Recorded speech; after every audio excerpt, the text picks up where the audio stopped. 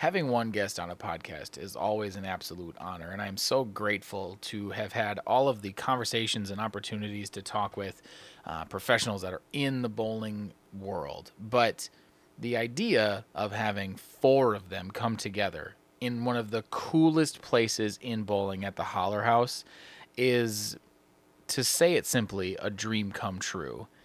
I'm going to keep this intro really nice and short. Mark, thank you so much for helping set up the location. Tom and Kathy, thank you guys so much for being awesome hosts at the Holler House. Parker, EJ, Andrew, Kris, thank you guys so much for doing this first 10-Pin Life Roundtable. Let's get in.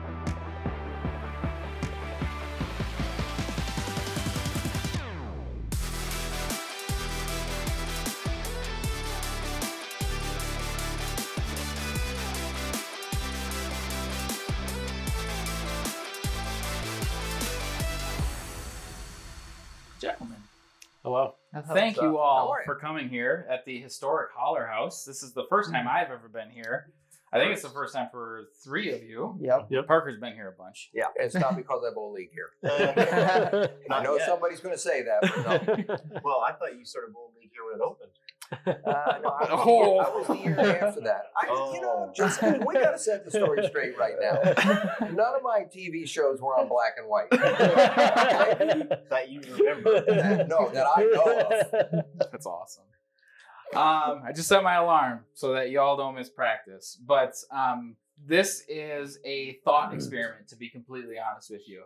I have had this theory in my head for a very long time that you can sit down any set of bowlers in any context and they can talk about bowling and it's a good conversation.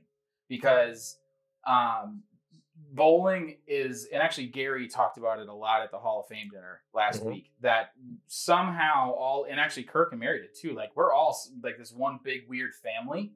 And even though we have our little subsets and our cliques and all these sort of things, we're all still bowlers and we can all talk about bowling. So this is really just a thought experiment to see essentially where a conversation goes between 4 guys that are at various stages of their careers and, you know, different amounts of winning and all that sort of stuff. And to do it in a place like this is pretty darn cool as well. Also, guys, don't be afraid to talk. This is just a tavern. You're allowed to talk. As Kevin and Mitch and Pack here back there. In between the... Yeah, right. So I wanted to start this off in kind of a weird way to see if you guys can share a story about a little bit of a unique question. What is your favorite moment from bowling on the professional tour that isn't a moment of you winning? What's something that stands out besides, you know, winning the TOC and winning majors and, you know, hugging your dad after winning the world championships and winning player of the year? Those are all awesome things. But there's also a lot of other stuff that circles around winning.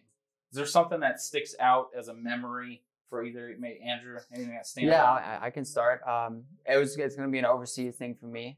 You know, I always heard, like, Parker's been around the world so many times now, that you find that people will give you gifts, like when you show up, and different sort of gifts. I mean, he gets a shark every other week for some reason. So when I was in Japan for the first time and only time competing, I had like these 3, I mean, they must have been 7, 8-year-old kids come up and bring me gifts, right? And I didn't really even open up. I was in the middle of competition. I said, thank you. And it was actually a couple of the coolest things I've ever seen. It was like a scroll, right, of the map of Japan with Mount Fuji, the whole deal. Yeah. And this thing, I mean, like, well thought out. Like, what would an American want when he comes and visits Japan? Because I didn't get to visit per se. Yeah. It was a work trip, right? Mm-hmm. So they made me feel right at home, and it was a really cool memory of, like, I wish I would have spent more time with them now, looking back on it, appreciating what they did for me. Because when I got home and I opened these gifts, I'm like, wow, this is so awesome. That's awesome. What about you, Parker? You've been, like you said, you've been around the world multiple times. Yeah, well, I have, but one of mine that sticks out the most, and it's got a story behind it, obviously, would be one of the appearances that I did in Japan. Everybody that goes over there, traditionally, they look for a Japanese doll of some sort. And typically they come in either I'll say a plastic box or a glass box that will enshrine it. Mm-hmm. Well, one of my appearances over there, the gentleman that had hired me gave me a 2-foot doll in a 2.5-foot glass case that he said, I'll give it to you, but don't worry, I'll send it to your house. We're in Japan. You're going to send it? I will ship it all the way to New Jersey. He ships it there, and I'm not kidding you. When it gets there a month later, you can shake it. It was jingle bells. All the glass had broke. Oh. So I sent him an email back. I said, unfortunately, it broke. He goes, don't worry about it. I'll send another one. What? He sends a second one. Gets to me a month later, 6 weeks later. No. Shake it again. It's broke again. He goes, you're kidding me. I said, yeah. I said, but now, coincidentally, in a couple of weeks, we're going to Reno to the Masters. Mm-hmm. He hand carries it to Reno. He gives it to me at the Masters. When I got done there, I had to fly up to Alaska to go do an exhibition. I flew up to Alaska carrying this doll with me. And then from there, it eventually got to my house. And I still have it at home, proudly displayed to this day. That is awesome. There was a lot of miles to get that one home. That's so cool. What about for you, Kris? What stands out, man? I have been given a lot of gifts, but the one that stands out the most is not actually anything that anyone set out to give me. Is my second time ever to Japan. I feel like there's a lot of Japanese Apparently, common stories here. But we were getting ready to leave. I bowled all week, and these 3 kids had followed me the Probably entire. the same 3. They had followed me around the entire week and talked to me. They found out I was Japanese, and they were just like, "You're our new favorite. We're gonna follow you around." So whenever I got done, I was like, "You guys want a bowling ball?" And they're like, "Yeah." So I signed a ball, and all 3 of them thought that it was just the one ball that I was giving to all 3 of them. I was like, "No, you guys get one apiece, and then I'll give you the bag as well, and I'll sign it all, and you guys can get it signed and whatever." And they started crying because they were so happy, and like. One kid started running around his parents in circles so fast that he ran out of his shoes and then started sliding on the floor. And I was just like, man, this is insane. Like, could you imagine if people in America acted like this when we gave them stuff? You know, and it's just like, that's the difference between like America and, you know, overseas, because they don't ever get to, they don't get to see us, you know, all that much. And over here, we're very easily accessible. So it's just a very fond memory that like, anytime I go overseas, I know how much they appreciate us interacting with them and spending time with them. Yeah, for sure. I'm going to bet that your story might be over in Japan too, because you do like going over there. I do love going to Japan. The only thing, I have another story I want to tell, but for what Andrew was saying, like getting gifts, it's amazing how much they pay attention to things that you like. Yeah. Because every time I've gotten a gift, they're like, oh, I watched this video and saw you like this. So here, like, they bring it to you. And it's like, oh, this is one thing that I get in Japan, I can only get it there. And they show up and they give you these gifts that you can only get here. But they paid attention enough, they know you like it. Yeah. So that's always so cool. I mean, we could go on for hours talking about like just how awesome the people in Japan are. It's just, it's amazing every time we go there. But there was a lady in Vegas. It's a couple of years ago, maybe 2019.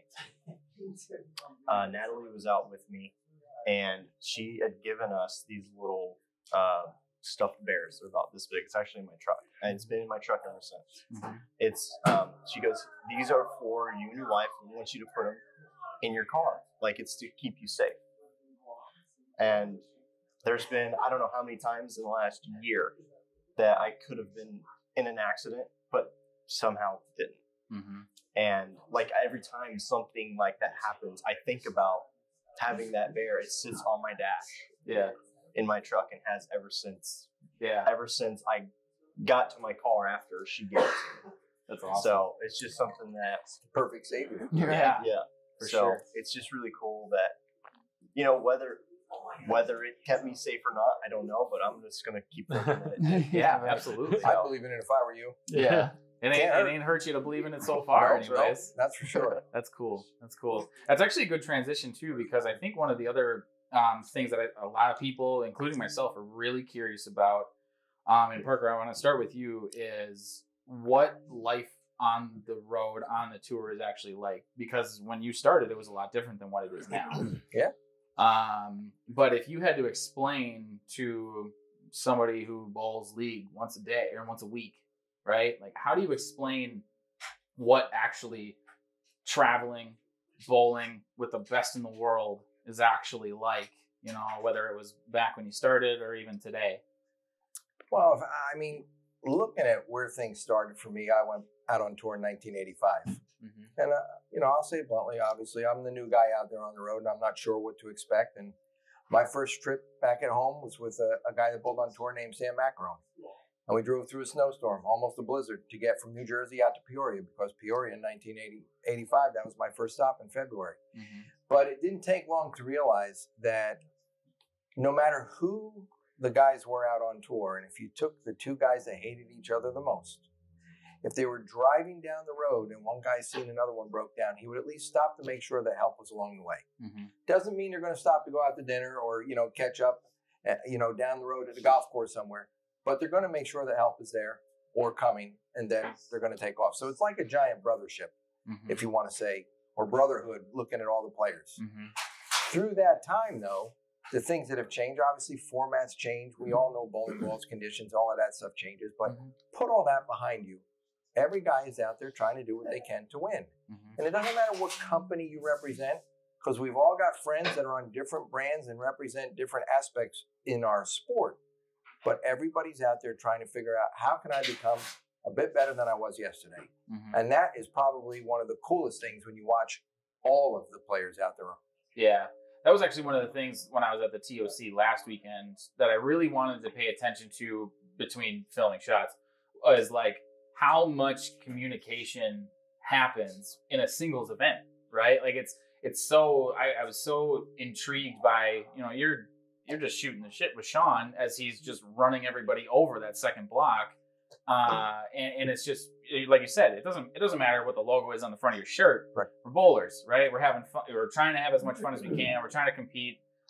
Is that something that, and actually, Kris, that's a question maybe for yourself, as you've gone from, as our phone rings, I love it. I wanted that to happen.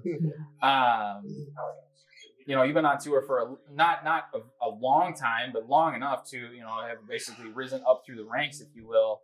Is that something that you've seen change where, has communication between players become easier? Has it become more difficult? Has that shifted the landscape at all? A little bit. Obviously, my first couple of years out, I stuck with the guys that I went to college with or the reps that I was working with.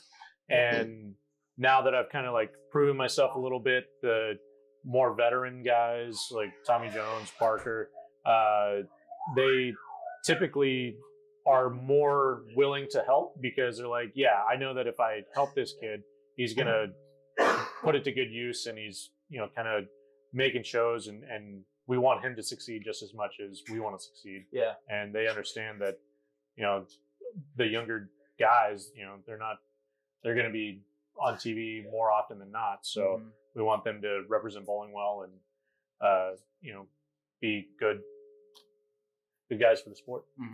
What about for you, Andrew? That's something that, you came out of the blocks real hot, right? You had a year under your belt, and then all you did was win.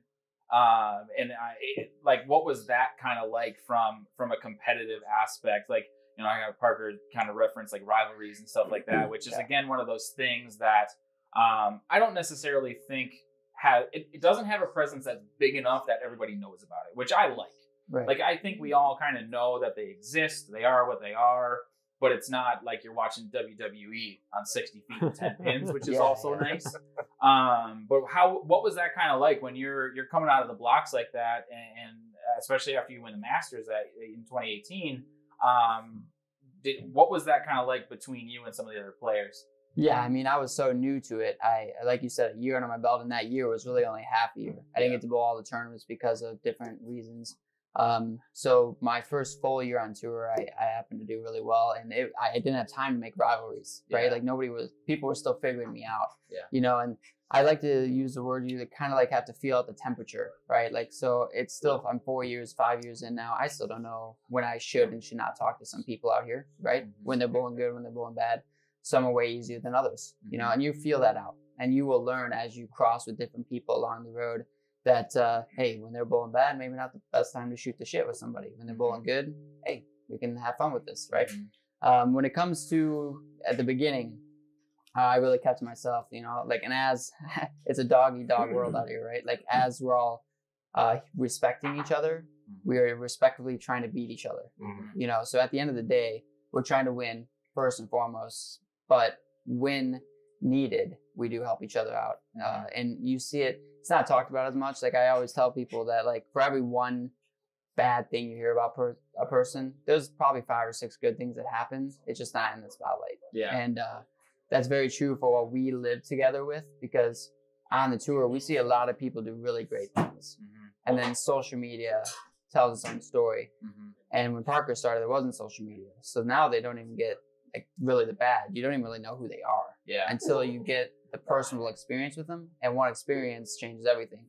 So I tried to that first year to not take any of those experiences I had and hold them to heart, because like I didn't even know who these people are. And like I had some good ones and I had some bad ones. And then I promise you, looking back in that now, some of those bad ones I like a lot more than some of those good ones I had. Yeah, and that's the cool part I think about this sport, and actually one of the things that I love about it the most is how, at least since I've been around, how quickly it's evolved. Like I don't know of another professional sport, or any sport for that matter, that has evolved that hard. And you talk about relationships evolving like that, right? It's like it can take 10 frames, or a block. You cross with a guy and he goes from a complete stranger to a really good friend, like it almost immediately. And I think it's one of the most beautiful parts about this game, and that pairs so well with the way that technology goes and the way that all, you know, the sport has changed, as we're in a center that was, you know, certified or built in 1904, right? Right. It was a little different back then, but the other thing about that is I'm curious, especially for you, EJ, because you know, you came out, you were on TV. What were you, like 19 your first show? It was 20. 20. And I think from a spectator's perspective, your mental game has evolved a ton since then. Like you know, you grew a beard too, so there's that. But I finally grew up. I'm still waiting. You and me both.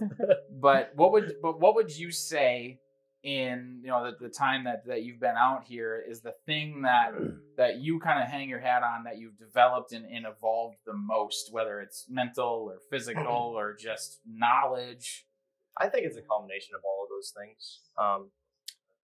The one thing that I've never lacked in my whole life is confidence. Even when I came on tour, I had I don't know what word I want to use, but when I came out, I thought that there was going to be some week at some point in time I would win. I believed in myself that much. I thought I was that good. And I was like, sometime I'm going to bowl really well. A week is going to come together and I'm going to win a tournament. Now, I don't know how many times I'm going to win. Did I think I was going to win 14 times by the time I'm 30? No, I didn't. But I think having the mentality of just the confidence in myself to go out there and just bowl the best I can, and then gaining all that knowledge from talking to guys like Parker, you know, sitting down, having, you know, I would have a beer, but Parker wouldn't, but, you know. Not deliberate. But just being able to have conversations with guys like Parker and Pete and Norm and Walter and all these guys that I watched growing up, and then the guys that are a little bit younger than they are, like Tommy and Wes and Sean, Belmo, like then talking to these guys about their process, and you're just gaining all this knowledge and like, okay, how can I use this to make it work for me and in a way that is going to make me better. And I think sometimes when you're trying to give knowledge to somebody, they think that when you say that, it's that way. But people really need to be looking at it as absorbing the knowledge and making it work for them. And that's kind of how my dad coached me growing up, is he never really changed anything about me. He just developed it. As he let me do my own thing and just developed it along the way, and was just giving me knowledge, right? And he might tell me something, I'd be like, I don't think it'll work that way for me, but let me go try it. I'll go bowl 78,000 games because that's all I did. And just play around with it and find whatever he said to me, find a way to make it work. So, but then as everybody else said too, the friends out here is just, it's unbelievable. I made a post the other day. I had a picture from 2011 with Belmo. Yeah. That was the second U.S. Open that I bowled. I was a senior in high school when I took that picture. And it's just really cool to be able to do something like that. Like take a picture with Belmo and then 10 years later, now we're really good friends. I did the same thing in 2008 or 9. Norm was bowling in Indianapolis, won the tournament. Take a picture with Norm. Now we're 10 years later, and Norm is, I love Norm to death. Like, he's one of my favorite humans on the planet. Yeah. He's always funny. And then to what Andrew said about feeling guys out. And I can say this, at the U.S. Open, I had an idiot moment, and I pissed Andrew off, and it was my fault, 100%. Mm-hmm. I just wasn't thinking. I was bowling really well, and he wasn't, and I was just trying to have fun, but it was the wrong time, and I just, it happens. Yeah. But we can still sit here and be good friends and have a conversation, and I have no problem admitting when I'm wrong. That's the only way you can get by anything, is when you're wrong, say, hey, I messed up. Yeah. That's happened a lot through the years. Yeah. I mean, there is not anybody that has any success out on tour is going to piss somebody else off at some point. Yeah. And when you watch what goes on and how it all unfolds, every single one of us has said something at some point or some time that somebody else didn't really take too kindly of. And it was just because of the heat of the moment or something right prior to that happened. And you didn't mean to chew out your fellow competitor or your friend, and it better not be a family member, but it just, something didn't hit you right. And as long as you just take a step back or 2 steps back, and within 5 or 10 minutes, because you don't want it to get too far, and go, hey, you know what? Let me go apologize. Let me make sure I run into him and say something, because otherwise, and I'm just going to use the situation here, he's going to sit and he's going to ferment over that, and then he's going to say something to 1 or 2 of his friends and go, now, what was that called for? Yeah. There was no, and bleep, bleep, bleep reason for it. And then all you got to do is go up and just, hey, sorry about that, and let's go on. And more times than not, everybody will respect somebody else for doing that. Because we're all in the game together. Yeah. You know, what EJ said a minute ago about the way that he grew up and what his dad may have instilled in him or tried to show him. We've all come down this path differently. We've all formulated our own road. Some of us have taken the interstate. Some of us have taken some pretty back roads and out over some rivers to get there, you know? And we might not be too proud of the way that it happened. But at the end of the day, we've all landed on the same lane, trying to knock over 10 pins with a ball in our hand. Yeah. And when you give somebody constructive criticism, or you're having a conversation with them, and it could be about bowling, it could be about life, it might be about where we're going, 6 months from now. But how they take it, what they do with it, is solely up to them. That's how it all shakes out. And that's, I think, shines a good light on like an understanding of what maybe the expectations of what the culture is within the players on tour. And it'll never be written down, right? The culture is what it is. You can't put pen to paper on something like that. It's something that you learn it over time, and it slowly evolves, right? So I'm curious. I want to start with you, Andrew, since you're the least tenured player at the table besides myself, who is at 0, and will always be 0. If you had to describe the culture that is the PBA Tour, I always just use the phrase, it's a gentleman's sport. I always have wanted bowling to stay a gentleman's sport. I think it's shifted a little bit over time as drama becomes more clickable. We'll just keep it that way, right? But like you kind of said, if you just address whatever that issue is, whatever that drama is, within 5-10 minutes, most of the time, 90+% of the time, it's gone. Right. And I think that's something that's a little bit more innate to bowling, but maybe I'm crazy. How would you explain the culture of what bowling is? I mean, I don't know if I have a singular word for it. Yeah. Like over the years, I've heard many different routes. Like as I'm watching Parker when I was younger, watching EJ right before I went out on tour, making those decisions to make this a livelihood, you're kind of like feeling it out as to a point of like, what is this going to be like, right? What kind of game are we playing? Because there's nothing that we're going to do as youth bowling outside of just throwing bowling balls that will prepare you for the PBA tour. There's just not. I mean, the intensity is higher. It's just it's harder. Like I tell people, what was the difference between my first year and my second year? I learned how hard it was. Like that's what I learned. I learned it's hard. And then, you take it more seriously, way faster. But when it comes to a culture standpoint, I don't want to describe it in one single word. I don't want to like disrespect anybody, but like when I was walking through high school, you had different cliques, you had different types of people, but you were representing the same class or your same school. Like if, like I wasn't really great friends with the wrestlers. If somebody won the state championship, I would congratulate them. Bowling is kind of similar, and like when somebody wins out here, you're just happy that somebody won, especially when it's their first title for sure, because we know how hard it is to do that. So there's a huge level of respect. And I really felt a huge difference once I got that first one. I mean, I felt more like I belonged, felt more not outside of the group per se. The cliques, as much as I wasn't friends with everybody. But the cliques felt less like cliques and they just felt like people. So there's just a huge level of respect. I mean, that's really what it comes down to. As much as it's a dog eat dog, you have the Rash versus Belmo things, you have those types of scenarios. At the end of the day, I mean, when Belmo shot 300 against Rash last week, Rash was the first one to congratulate him, laughing with him about it. So, and those are the behind the scenes things that people don't really recognize that are happening because they respect each other. Because they're both great at what they do and some of the best ever. And, that's really what it comes down to. At the end of the day, we all respect each other to a point that everybody wants to get there. It's just some paths take longer than others, and some paths are much straighter than others. You referenced something about how that first little bit, you're just like, you're in the middle of this whole thing happening around you, and everybody that's around you.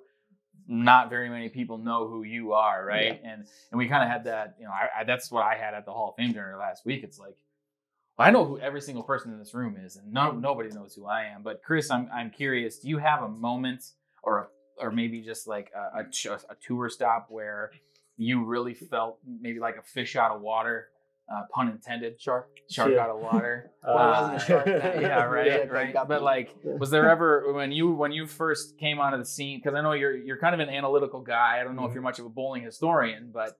Did that ever bother you, or was it just like, nope, this is just the next thing and I'm going to come out and I'm going to bowl?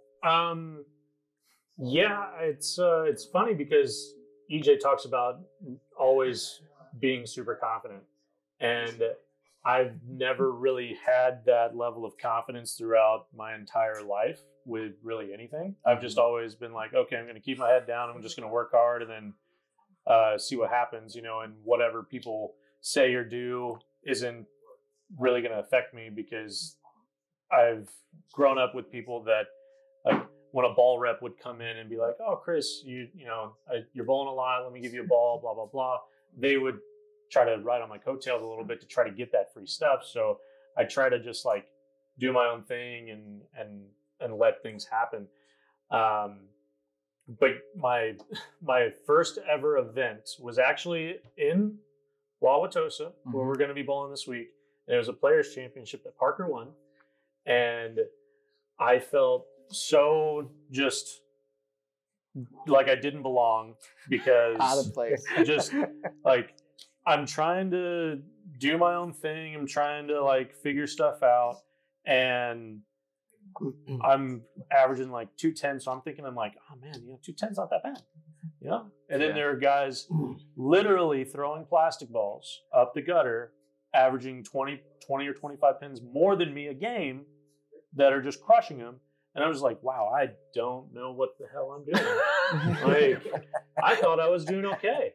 And I wasn't even close. I wasn't even in the same bowling center as these guys. And I'm just like, I need to get better. I need to be better. I need to work harder.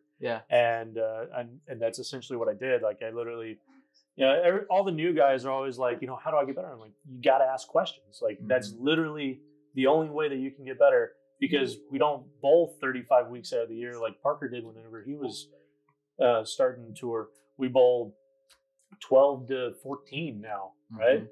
And it's for 4 months. It's 12 weeks over 4 months. So You got to ask questions. You got to ask the guys that are knowledgeable, and you'll figure out quickly who those guys are. And the guys that are willing to help you and be honest with you, you'll figure that out really quick. So that's all I did. I just asked a ton of questions, and like EJ said, try to decipher how that worked for me. Yeah, for sure. That actually reminds me of the story that you told myself and Larry last week when we were standing at Riviera about Mark Roth.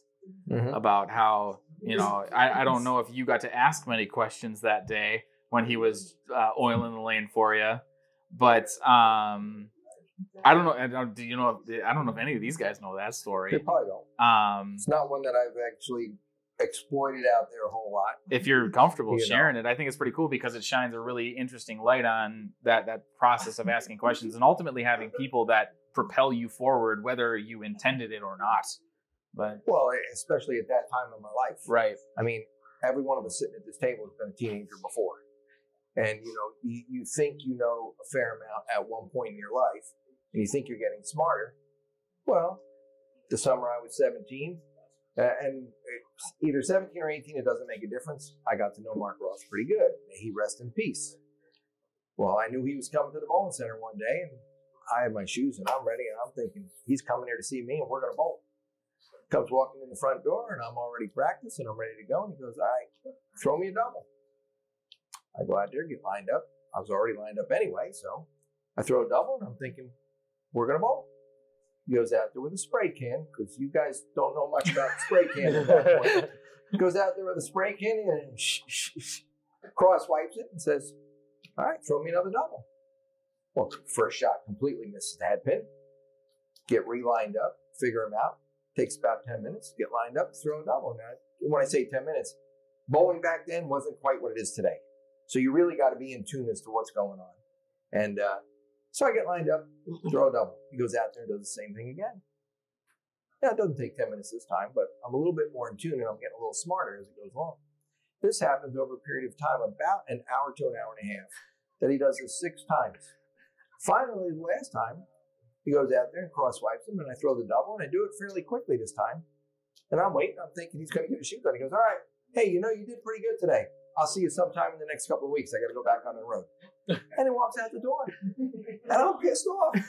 I mean, I'm thinking I'm going to bowl against Mark Roth, and he's gone. Yeah. But when I look at it, and it didn't take long after that, but when I look at it later on down the road, that hour and a half time frame was invaluable. What he taught me at that moment in time, can't put a price tag on. I didn't know he was coming down to really help me physically read a lane or understand what was going on with the lane. And no, we don't have the machines that we got now and the equipment that we got now.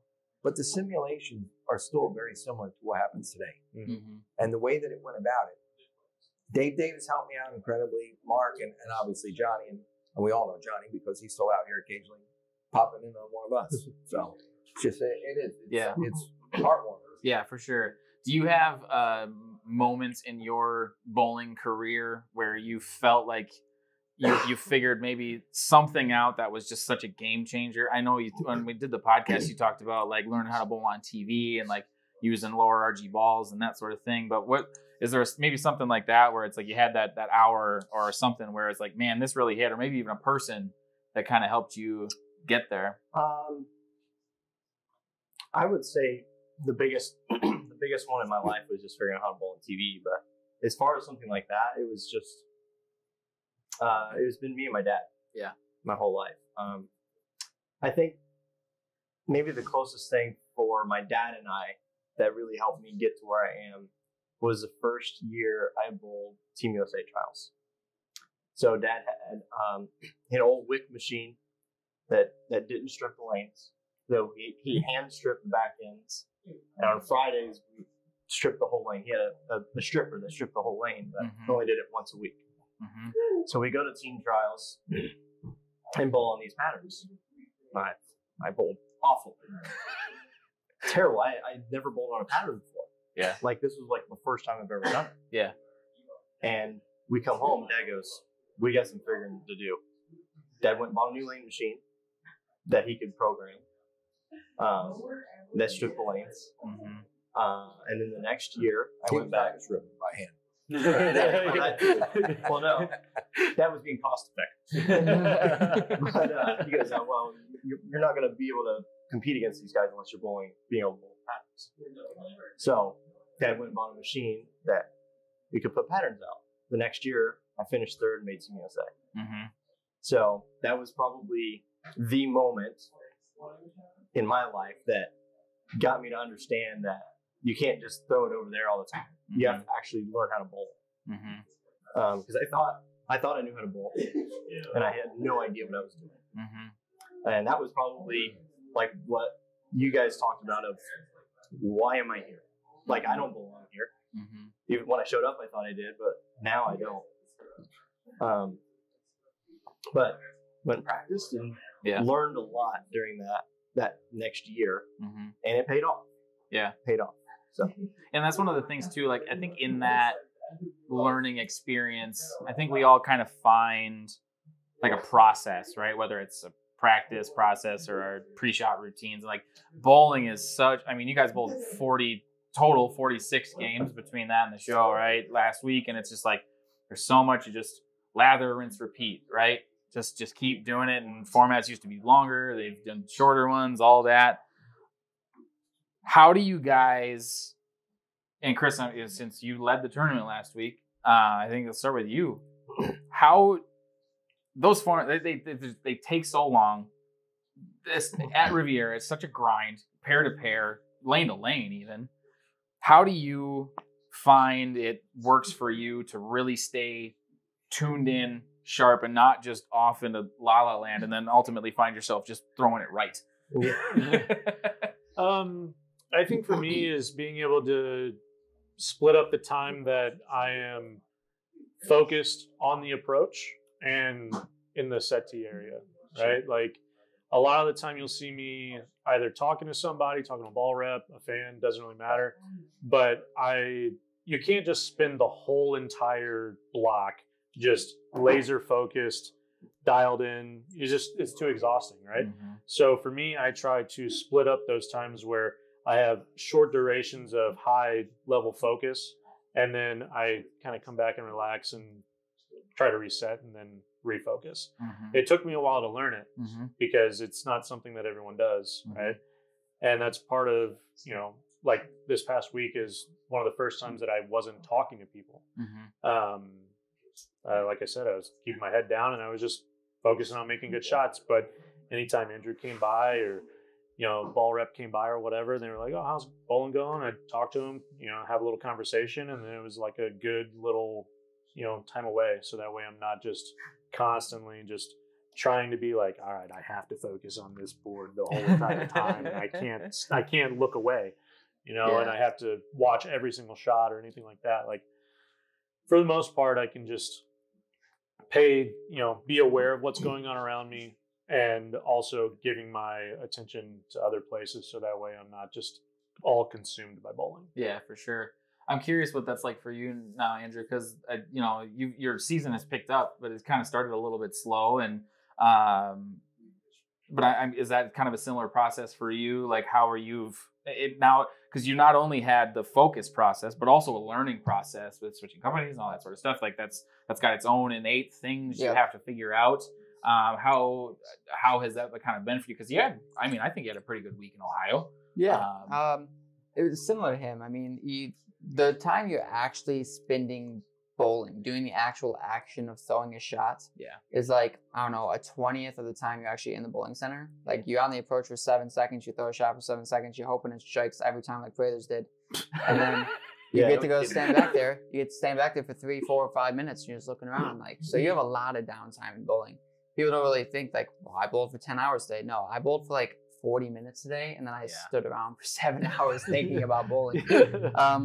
So the beginning, the first month for me, changing companies, I'm watching a lot. Yeah. Especially I'm watching EJ, I'm watching AJ, I'm watching Smallwood. I'm watching the other guys on the staff. Yeah. What's working for them, what's not working for them. How do I translate that to my game, ironically, right? And we keep going back to that. You take information in, translate it to your own game.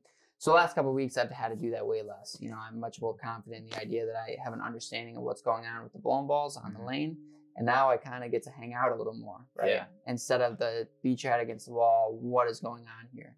Moments that we all go through. Like, there's going to be times you hit a bad pair and you have that anyways. But limiting that is huge in bowling, right? Because you really, at the end of the day, you should be tired from the amount of focus you spent on those few shots you threw.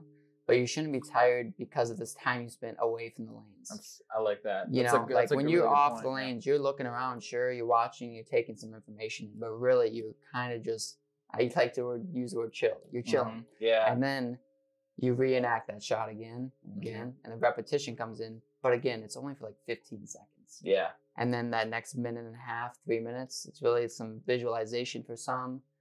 It's different for others, right? Everybody does different. I'm a huge visualizer. So before I get up on the approach, I try to visualize what I want it to feel like, look like, and then I try to do it. Yeah. And then, like, some people are, like, really focused. Norm Duke doesn't take a shot off. I mean, literally, he doesn't take time off. When he's off the lane, he'll stand behind the lane, look at it. I don't know what he's thinking. I want to ask him at some point. he doesn't even know. But he's like, he's drawing figures at times. That low is a little different than Yeah, Hey, but he's you're not like, that far away from him. no, but you are a notch ahead of me. you know what I'm saying? Like, I've literally watched him draw a picture, like, with his hand, as if he's doing something. I'm like, what are you doing? Yeah. What's going on here? But it's really cool to see how that happens. And honestly, I'm a people watcher, right? Like I go to Walmart, watch people, like I see those YouTube videos. But while I'm bowling, when I'm sitting down, especially if I'm feeling good about what I have going on, I'll start people watching. Yeah. Like I'll be 6 pairs over. If he wraps a 10, I get to watch him do the spin. And like, exactly. And I enjoy that because that's part of bowling because I do it too. I probably have some nuances that I don't know about, you know? Yep. But, I'll find out. Yeah. We'll find out. Yeah, we're going to find out. I do the same thing. Like if I'm bowling good or bad, I sit down, like watch other people because it makes me feel better about myself. I think to an extent we all do that because it's a good way to like not necessarily laugh at someone, but you know, we're be laughing like, with I've been there. right, like. So, for example, one of the things, that was me last week. Yeah, one of the things that I do when I catch a bad pair, and especially if there's not a ball rep around, I'll walk off the approach and I'll do one of these where I'll just look and I'll be like, okay, he's 15 pairs away, and I'll just wave at him. And I'm like, and especially like Kyle and Packy and Nick, they love it when I do that. They laugh so hard because it's just like, he looks like an idiot. And like, maybe I do. Me, but like, you know, I'm bowling, I'm working, and part of their job is to signal caller. Yeah, like the ones. I need one of the flags. Yes. Oh yeah, like in Japan, they have these flags on the center console, like ball return or something. You go up, and somebody comes down. Well, I can't tell you how many times I've walked into the tournament director's office and said, "Do I owe more money for an entry fee?" And they'll look at me and they'll go, "Why?" I said, "Well, because the only thing I'm missing right now is the dinner. I've got a full-fledged movie out here. It doesn't matter what guy I want to watch it. Okay? And sometimes it's because I could be bowling terrible. Yeah. You know, and I need to just look at something else here right now. Right. But there are times, like they just said, you could be bowling really, really well, and you're sitting in your seat, and you know you've got everything figured out in front of you. But you're just sitting there watching everybody else, and you go, this guy's ready to blow a gasket. He's close. So, you know, you walk in and you have some fun with it. But if there's one thing that has not changed through all the years when you're talking about this, and it's been about the only consistent, everything else has changed except right here. When a guy bowls good, or let's say if a guy struggles, mentally, that's where the guys are tired when they walk off the lanes. Yeah. They're not tired physically. Like they were saying, physically, there's no guy out here that can't go 50 games in a day. Yeah. Because physically, their body will get through it. They're going to do what they need to do. And they know how to get lined up for the most part. But when they sit there and look at it, when they get done at the end of the day, oh boy, you look at some of them guys and they're spent. They're done. Yeah, for sure. And that was something that I kind of noticed that after that, the first round of match play. So day one, because it was like, all the transition was completely different. It was like now that there's less guys and we're all kind of doing something similar, it was just a completely different thing. And just that's exactly right. Yeah, it's 12, 14 games, whatever. We can handle that. But holy crap, my brain hurts for sure. And then one of the other things that you kind of talked about, Andrew, was time, right? That amount, because it's just so much downtime. But one of the things as a spectator that I think just gets thrown around, in whether it's media or just you guys talking about it, I don't really know, is that the clock starts to spin faster once the bright lights are on. Oh yeah. Right. You've all bowled on multiple shows and I'm curious as we seek to wrap this up so you guys can go practice and get yourselves ready for another show, right? Is how do you explain what that's like? Like, what is it like when you've got, a couple thousand people? I mean, you've probably bowled in arenas too, I'm sure, that are just dead silent. All they're doing is breathing, and you just hear that ball return spinning.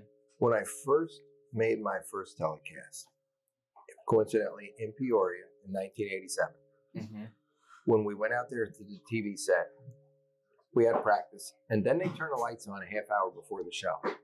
And I'm not kidding you, for 5 minutes I couldn't see anything because they were so bright that I'm guessing at least 500 watt light bulbs that they had hanging from the ceiling. And Peoria, the bowling center, the ceiling's pretty high up there. But you were walking around like this because you can't see a thing.